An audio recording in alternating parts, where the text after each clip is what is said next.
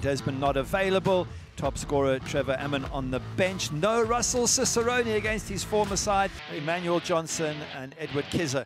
They're the ones that will provide the muscle, and from Pittsburgh's point of view, hopefully a few goals. And he sends us on our way. It's Pittsburgh left to right in the yellow, Sacramento right to left in the white. Underway at Heart Health Park in Sacramento. Happy to have you with us this evening.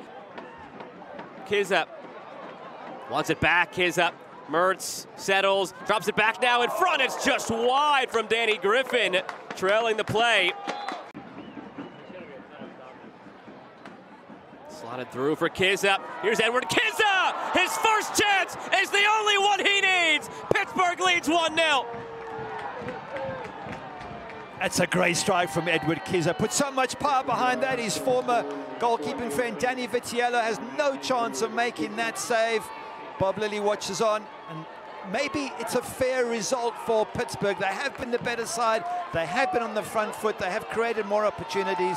Their good run continues, but what a strike. The power that comes from Edward Kizza.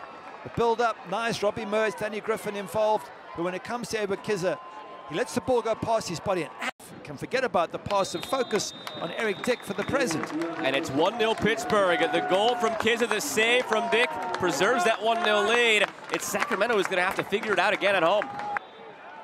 Native to Pittsburgh, playing for his home club. Mertz swings it in. Kizza's header! And it's saved by Vitiello at the near post. Corner coming for the Riverhounds. Now in second place and has had success all season long. They don't finish enough chances. They're not ruthless enough. That's his biggest complaint. Can they be ruthless here?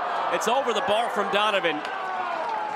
Remember Jack Gurr's breakaway a couple of minutes before the goal scored by Kizza. We're talking about a different game otherwise. Now Keziah Sterling to slam the door shut. Sterling just wide. Viader.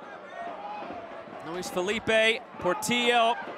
There's the final whistle. The Pittsburgh Riverhounds edged Sacramento for the Players' Shield last year, and they edged them for 3 points tonight.